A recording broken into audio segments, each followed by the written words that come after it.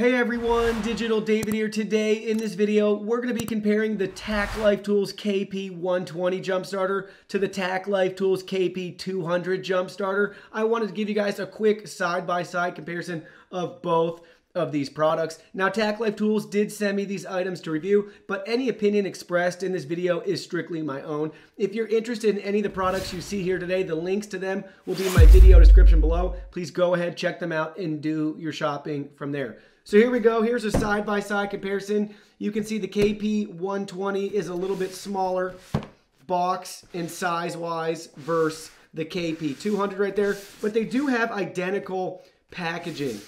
So we can check all that out. Now let's go ahead, let's look at the package contents. So here are all the package contents. Both have user manuals in multiple languages. Both have identical intelligent clamps.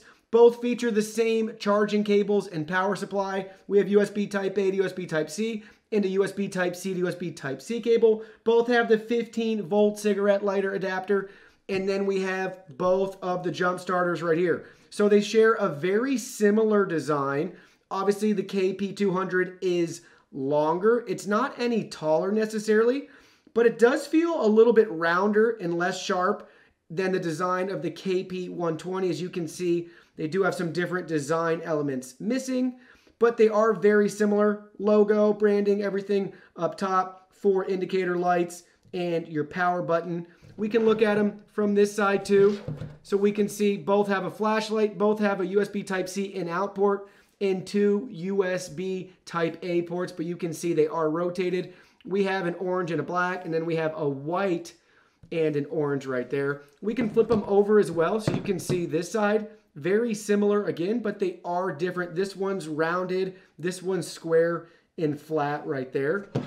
We can look at this side too, so you can see that.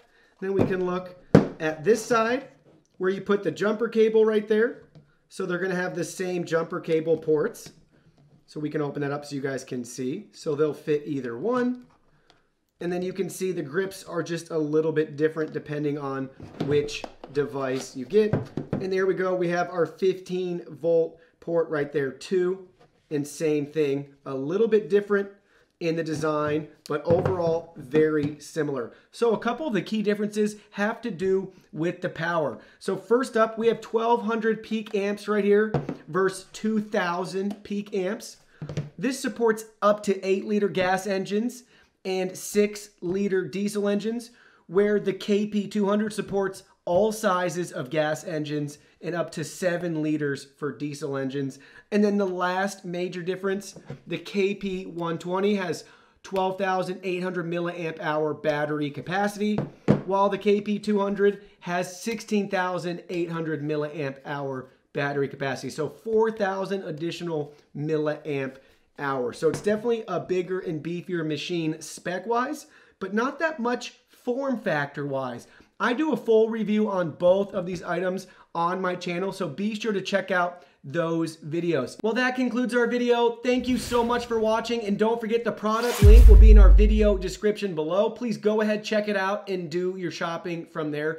Any purchase made through that link helps support our channel at no additional cost to you, and we're really grateful and thankful for all of your support. While you're at it, can you go ahead and hit that like button for us?